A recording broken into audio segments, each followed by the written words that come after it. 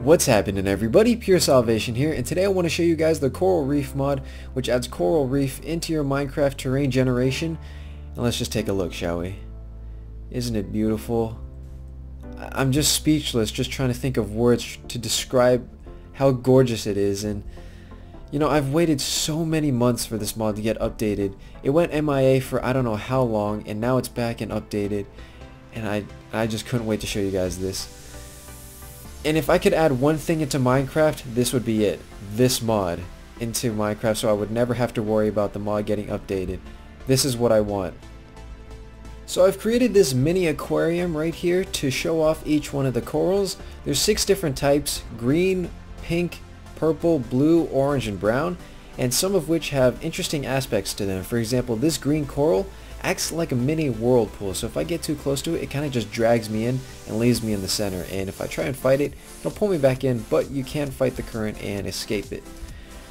Also, the brown one has a cactus-like effect, so if I were to just go back into survival, and yeah, it kind of hurts you, and it does a significant amount of damage, so think of it like an underwater cactus. But let's just go back to creative. And this blue one over here actually lights up the ocean floor, which is why you see it's so luminescent underwater. And let's just go ahead and take a look at this chest. Here are all the new items that are added. They can't be crafted, unfortunately, but I'm just going to grab this blue one to show an example. Let's change it to night real quick. And dang, isn't that just gorgeous looking? Oh, I just want to hang around here all the time. But let me show you what the blue one does, just in case.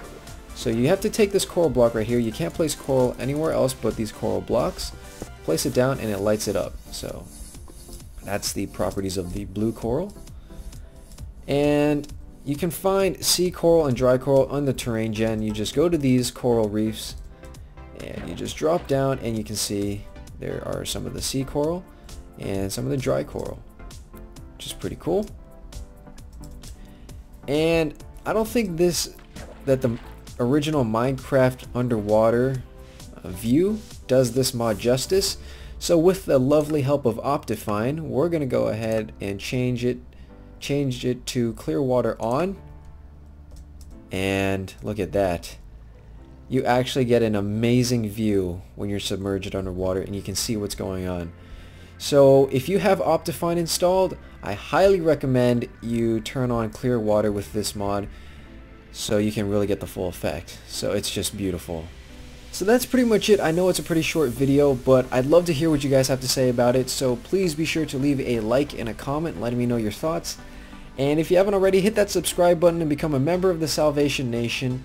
And if you would like to see more mod videos, be sure to click the link in the description. It should be the first link. It'll take you to a playlist with a ton more mod reviews, so you can go and check that out as well and see what else you want to add to your Minecraft world. So yeah, that's pretty much it for me. I hope you guys enjoyed this video, and I will see you guys in the next one. Alright guys, take care.